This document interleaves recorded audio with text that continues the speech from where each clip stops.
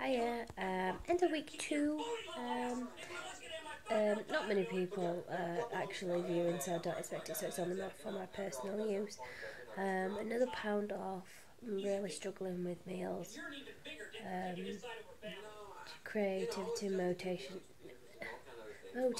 has just gone. I think it's because I'm not well at the moment.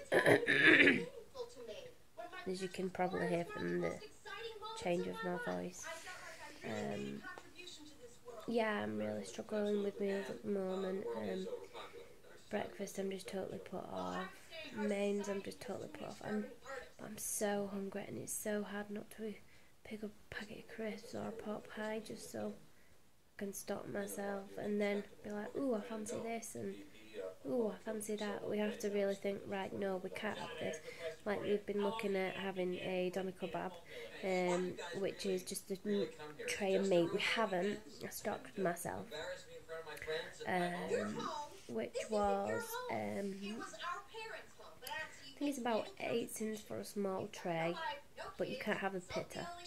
And the salad is obviously free and everything else, so yeah, we'll just see what happens. But yeah, pound off, so £7 all together in 2 weeks, so it's pretty good. But yeah, I'm going to keep this one short. Nothing new to update you really. I've not really been doing much exercise because again I'm not very well. But I'm hoping to step up the marking, get on my exercise bike and do more. But we have now booked a holiday for May, so it's 17 weeks until we go. So I've worked it out. My ideal weight is £2 loss every week I need to get to. So if I can aim for 2 next week and the following week, or if I have ups and downs, I can at least waver. But yeah, it's been tough. It's getting tougher, and I'm really struggling now. Tea this afternoon. Still got to make it. We're gonna have the leftover gammon because it's Sunday dinner. I'm gonna put some egg noodles in and some soy sauce, Worcester sauce, some veg, peas, corn, broccoli, peppers. Just throw in as much as possible. I've been having diet pop. I've not had full fat, which I'm really happy about.